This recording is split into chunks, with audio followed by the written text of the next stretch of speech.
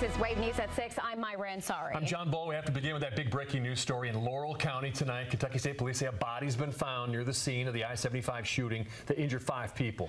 And right now, it's too soon to know if it's a suspected shooter, Joseph Couch, but we've recently learned there's a video circulating online that shows a couple of hikers making that discovery. Yeah, a fascinating twist in this story that's developing tonight. Ward Jallis joins us now with the update in a breaking news alert.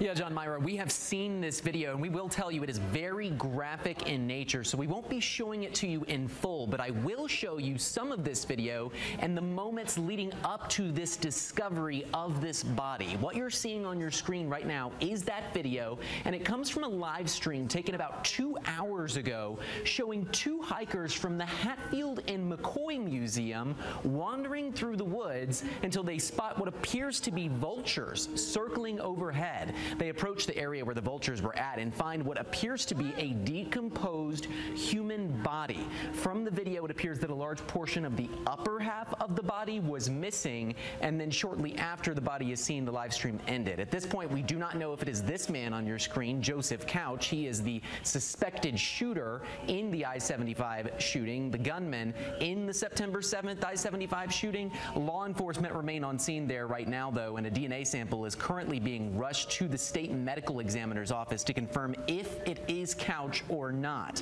It is worth noting that this body was found in the woods near exit 49 on I-75. That is very close to where this shooting happened, and how this seemingly decomposed body was overlooked by hundreds of law enforcement officers over the past 11 days, though, we are not sure. But as soon as we get that update or an update on who this body belongs to, we will let you know. We also have a crew in Laurel County tonight, and they will have the latest coming up tonight at 11. John, Myra. All right. Thank you so much for that.